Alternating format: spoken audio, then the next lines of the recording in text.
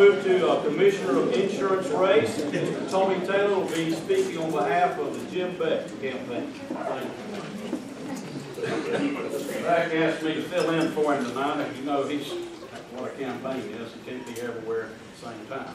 And I felt like it was an honor to give me a speech to talk about, but I'm not going to use it, okay? I'm a voter just like you. And I'm going to tell you why I support him. I'm going to tell you why I'm going to vote for him.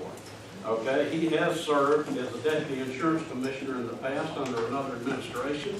Okay? So he's got the experience. He's also been in the insurance business for about 30 years. So he's got the experience. One of the reasons I'm going to vote for him is because he's wanting to reenact the rolling insurance commissioner regional offices.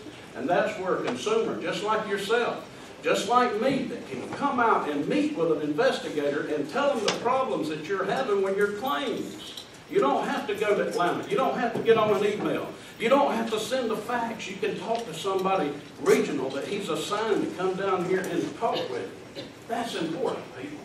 That's important. Another reason I vote for him, he's a godly man. We need more godly men in our government.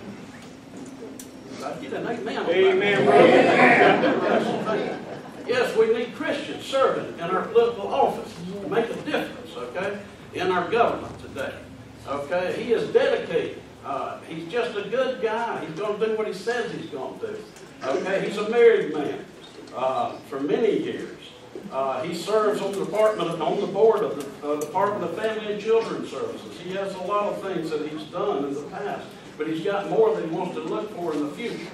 So I'm telling you right now, follow your heart. Vote for a godly man. Vote for a man that's going to put regional offices back in our part of the state, because we don't want to fight Atlanta traffic. Amen. Okay. Vote for Jim Beck for insurance commissioner. He'll do a good job.